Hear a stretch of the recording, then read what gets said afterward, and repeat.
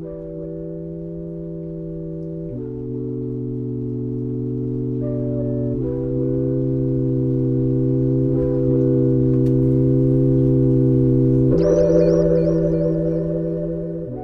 guys, today I'm going to be giving you a tour of our vegetable garden. For reference, we are located in Virginia, Zone 7A, and our garden is a mix of raised beds and in-ground gardens.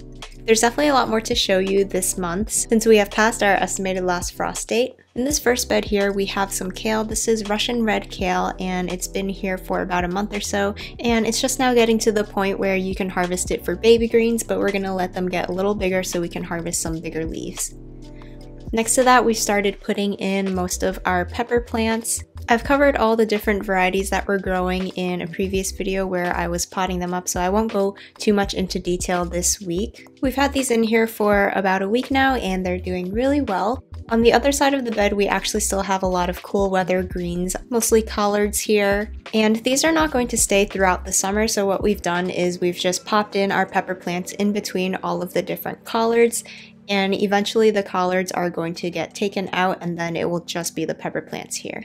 And once we take those greens out, we're also going to set up some tomato cages or stakes for our pepper plants. But we just wanted to maximize our space and have these crops kind of overlap so that we don't have to wait for one crop to be completely done before putting in the next one. In our next bed, we have 6 eggplants. These are all Asian eggplants. Ideally, we really would have wanted to wait a few more weeks to put these into our beds because our nights are still sometimes a little bit cooler. But these eggplants were just getting so big that I didn't want them to suffer being in a pot for too long, so we just stuck them in. Since these were getting so big, they started to put out some flowers that I'm going to be trimming off. These are newly transplanted, and we want to make sure that the plant is putting a lot of energy into developing its root system rather than trying to produce fruit right now.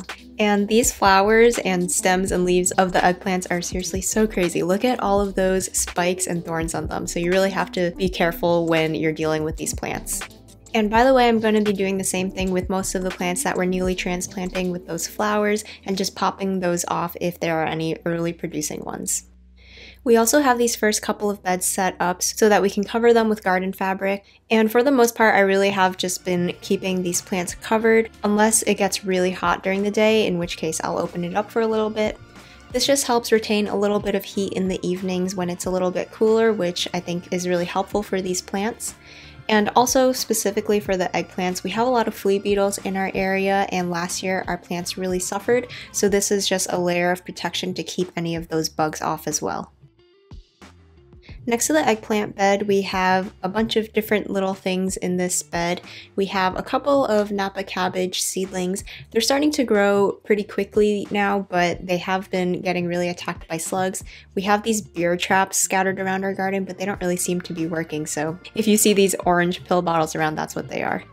Next to that, we have a line of daikon radishes. This is a Japanese radish, and this is actually usually grown in the fall, but I wanted to give it a try and grow it in the spring because I really like this type of radish. And those have a little bit of slug damage as well, but they've been holding up pretty well, so hopefully we'll get a harvest of those.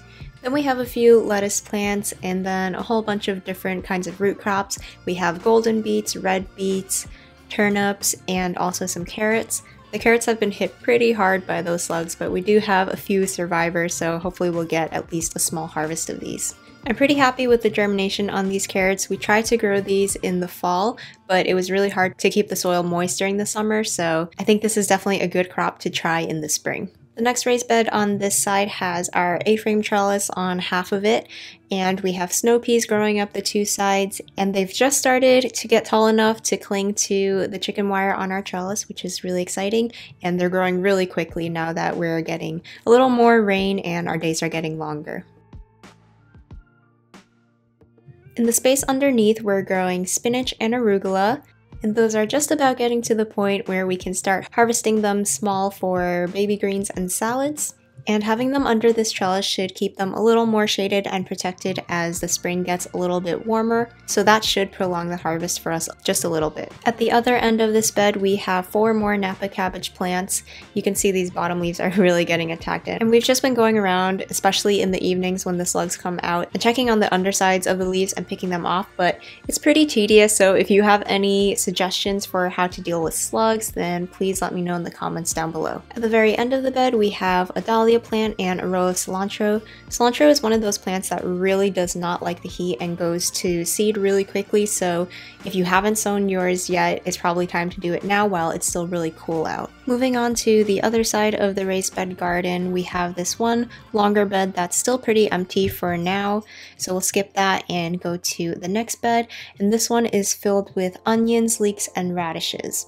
It's kind of hard to tell because these plants are really skinny, but these leeks and onions have really been growing really well and just getting stronger by the day. And we've interplanted these with radishes, and these radishes have already started to form their bulbs, so they're going to be ready to pick in just a couple of weeks. And by the time those are gone, the onions will be getting bigger and taking up more of this bed. And we'll do this a lot with a lot of crops in the spring because radishes grow so quickly during that time. It's just a really good way to get double use out of your space. The next bed has some tomato plants. These are a hybrid determinate variety from Johnny's, and we have only 6 of them. We wanted to leave plenty of space because since this is a determinate variety, we're not going to be really pruning it, and this is just going to get really big and bushy. But I don't think it's going to get very tall, which is why I wanted it in this raised bed. And we've interplanted those in between with onions, and we've also scattered some nasturtiums around as well. The nasturtiums are there kind of just to be pretty, but they also attract aphids to them, so it's a good trap plant to have around your vegetables. We've left half of the next bed empty. We're going to be moving our A-frame trellis here for cucumbers once the peas are done producing.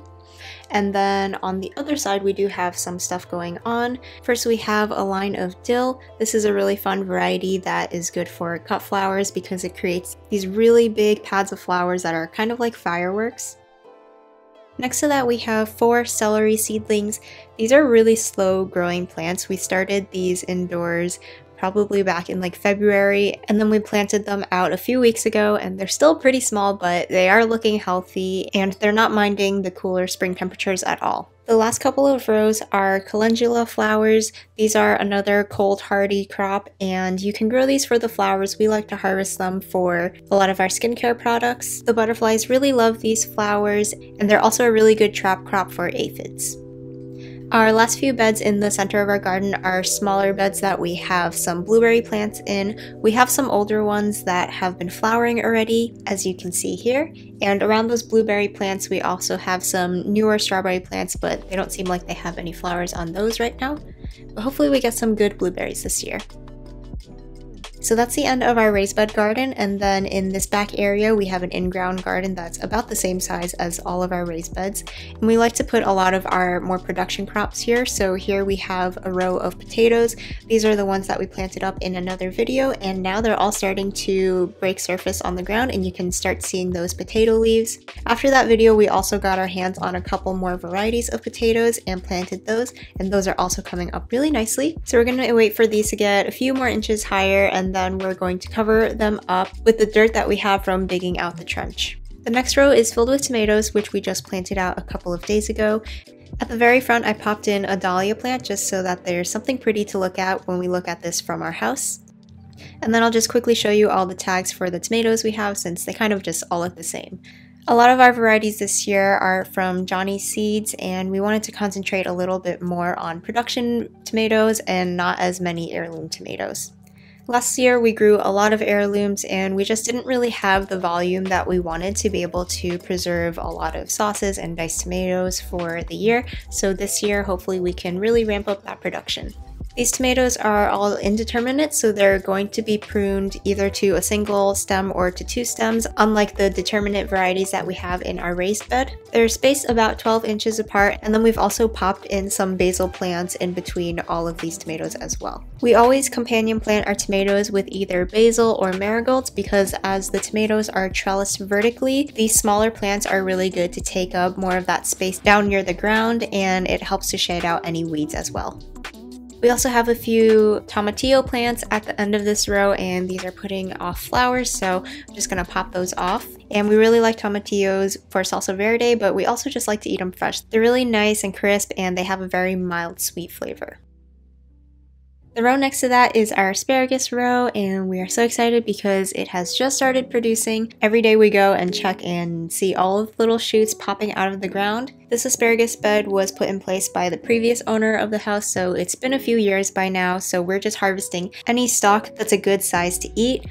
Any of the skinnier ones we're leaving to just grow into its fronds. So here's a super skinny one you can see, and it's already starting to leaf out. So far we've already harvested a few bunches, and they're so sweet and tender, and it looks like we're going to have a lot more to harvest soon.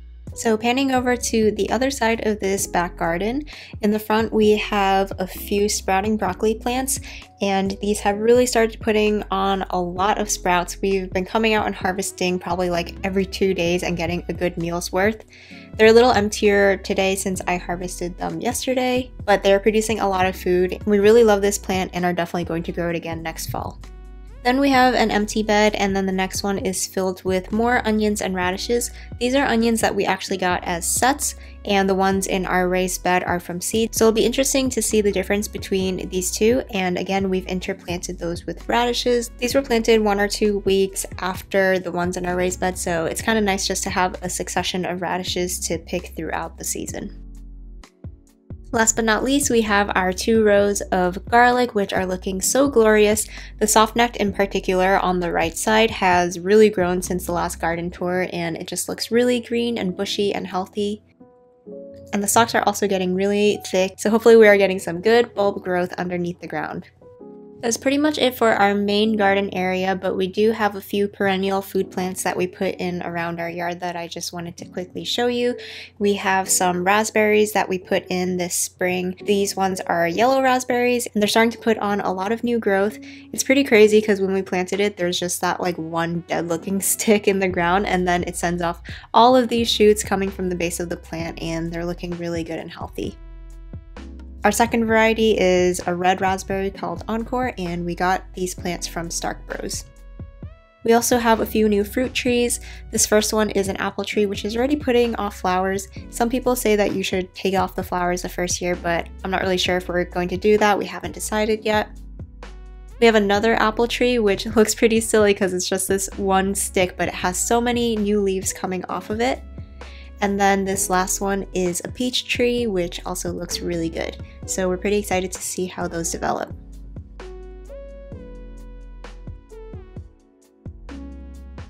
So that brings us to the end of April's garden tour. I hope you guys enjoyed this, and we'll see you again next time.